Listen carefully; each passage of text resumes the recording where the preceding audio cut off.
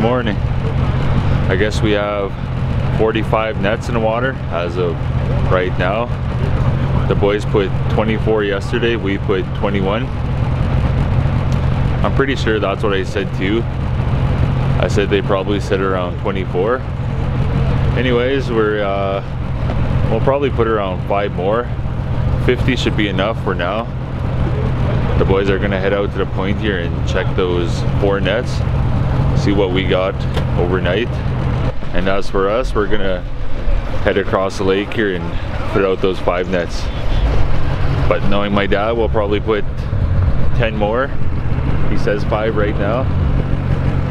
Before we head out, we're gonna have to switch plugs on my sled. I never did that yet. I bought this off my brother this past fall. And before fishing started, we just noticed something. I guess someone stole a part off my undercarriage here. It had to be, someone had to steal it. Right there. This bar was gone, the shock was hanging. So this shaft was gone.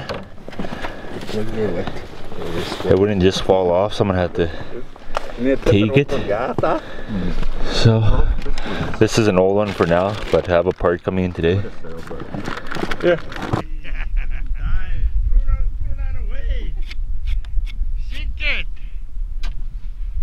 Put all your phones together and throw them in the water hole.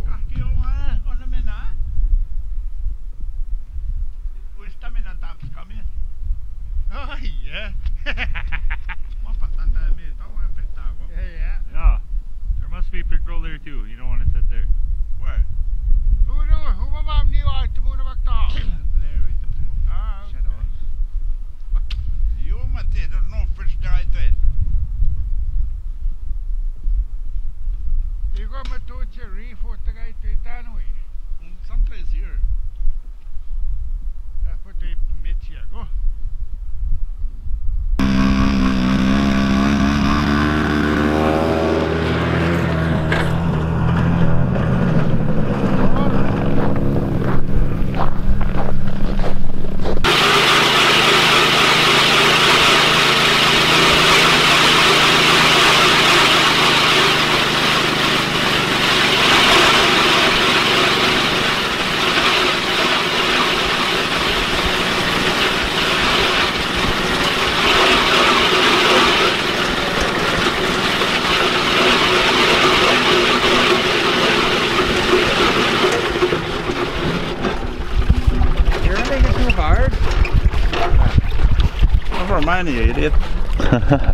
Looks like I'm staying in the back now, so I'm in charge of the nets. We already checked how deep it is here, and I guess we're putting a 16.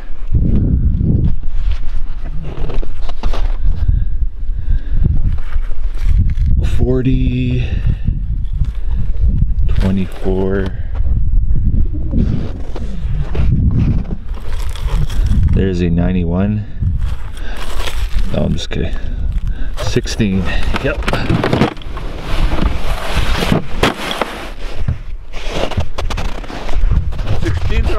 Yippers.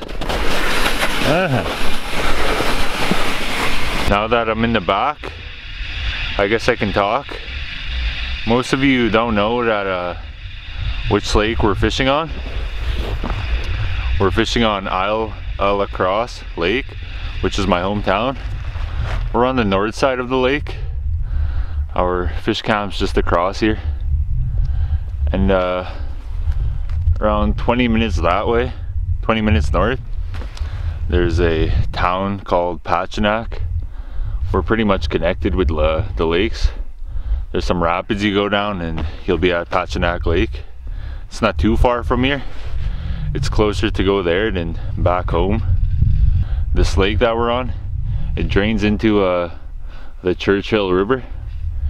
It's connected with Beaver River. Beaver River flows into here, and Kenna River flows into here. So there's a lot of rivers. It's called, the Cree name is Sagitawak, which means where the rivers meet.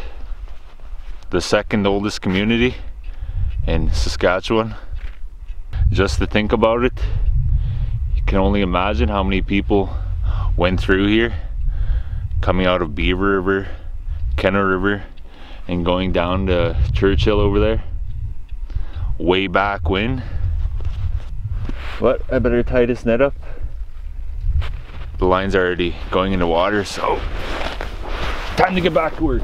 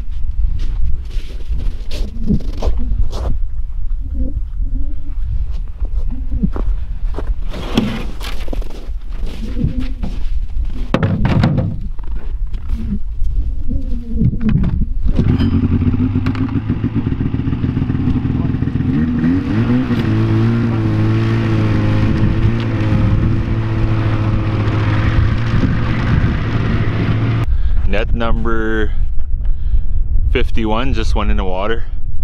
We have a 6 net line here now.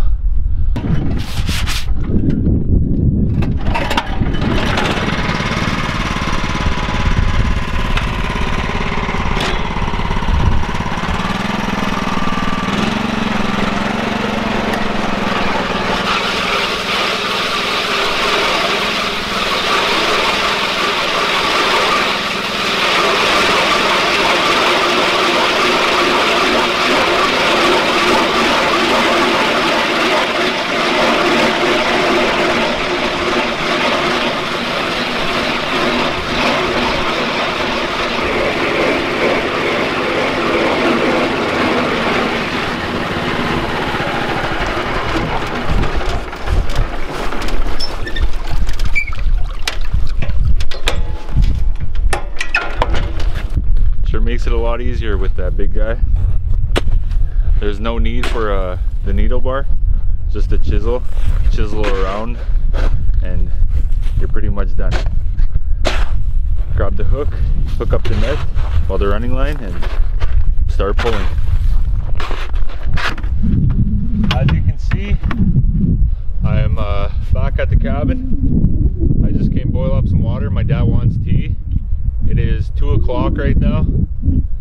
We finished 10 nets, so we have 55. I think we're gonna grab something to eat, a cup of tea, and head out again until it gets dark, I guess. We're gonna go check a few nets, probably around 4 or so. It's up to my dad anyways. I have to unhook this guy. As I was coming there at the point here, just probably 300 yards that way, I seen one ptarmigan, and hey, I grabbed a shotgun here. This is all we have at camp here, single shot.